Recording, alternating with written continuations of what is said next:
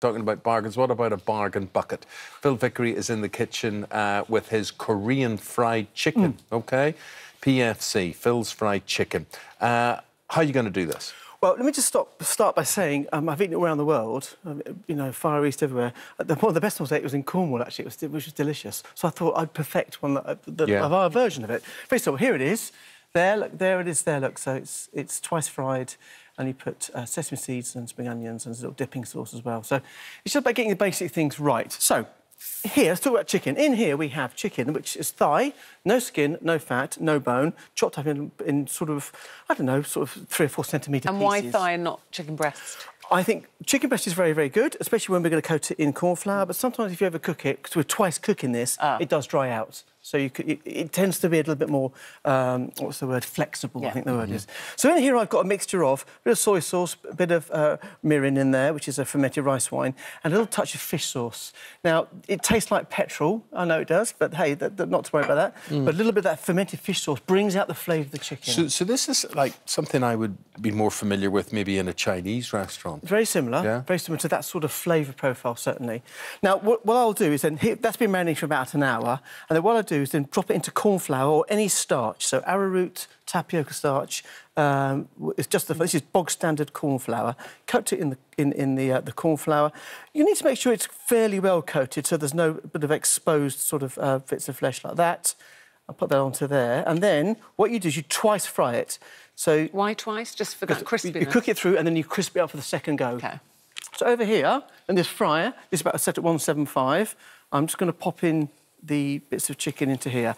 So we're not really browning them too much. We're just going to cook them through, almost like blanching them, but they will take on a bit of texture. And if you haven't got the deep fat fry, could you do them in a deepish frying pan? Yes, you can. Absolutely. You can even just stir fry them as well, the same way. But you don't get that overall crunch around the whole thing.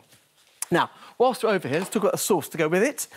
This is the sauce which we're going to coat the chicken in. So here I've got a bit of garlic and ginger chopped up. In that goes. Then I've got a bit of ketchup, tomato ketchup, in that goes as well. Then we're adding a little bit of Holly's honey, not too much, because we don't want it too sweet. Probably, I don't know, a dessert spoon through something like... Have we still got our bees? Yeah. They're still around. Soy sauce, rice wine vinegar. Sorry, that's mirin, I do apologise. Rice wine vinegar, in that goes. And what's mirin again? Mirin is a fermented rice wine. Mirin. Mirin. So it has a sweetness to it as well. Sesame oil, be very careful. I use toasted sesame oil, a small amount, because it'll overpower everything. And this is Korean chilli paste. Here it is, I'll just show you that there. How hot is that? It's not too hot at all. No, it's not too hot at all. It's very sweet.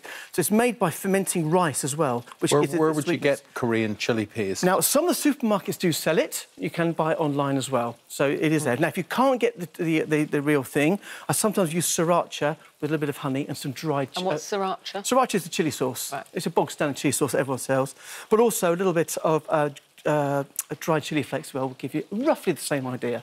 Chickens, look at that. So that is now, look at that. Even that small time we've been chatting, there they are. So let's put these on here. Done? No, these are about 3/4 done. All right. So you take those out. Fry. That's the first fry. That's what they look like there. And when you make your sauce, do your bits and pieces. When you come to finish the dish, put them back in, and it goes out. They'll probably be cooked right through anyway. Cucumber. Let's talk about a cucumber relish to go with it. Here I've got a cucumber that I've just taken out the seeds. Hang on, sorry, I'm being really stupid here. No. So that sauce is what you've marinated the chicken? No, that sauce is what we're going to coat the chicken in the end. Oh, right, OK. Sorry, I don't explain that very well. So we're going to serve a relish here. So cucumber, take the seeds out. You salt them, and you leave them for sort of 20 minutes, and then you squeeze them out. And so if you just taste that, Ruth, there's still a bit of salt in there. But it's there, but it hasn't lost no, it hasn't lost its bit of crunch either. So and you take the seeds out, why? Because it's too watery? It can be too watery. I mean, it's up to you. You can leave them in, but as you'll see a bit later on, you'll see that when you've marinated with... Here we've got some sugar, some Korean chilli, we've got ginger, we've got sesame seeds, we've got oil. So this is what you're making? Yeah, so this is what we're after. So you add that to it, and that becomes like a pickle. Can we see that there? No, not yet. There it is. There's a pickle. Now, this is quite hot. I think I'll leave Eamonn, do you want a little taste of that? There's a fork there. You put that there, a little taste of that. So this sort of counteracts everything else and gives it a bit of texture and a bit of crunch. It's quite... Now, once the chicken's refried, it comes out this one here, which we made a bit earlier. And that sauce there, you cook down until you get to this stage here. Oh, right, OK. So it's quite thick. And then what you do is you put the chicken into the sauce at the very last second, otherwise it goes a bit soggy. Yeah. So you just need to make sure that's nice and fresh. And then you toss all this around. Look at that. So you just coat that in the sauce, like so. Look at that.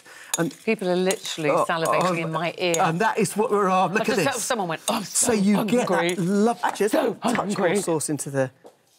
Let's add a touch more of that into there.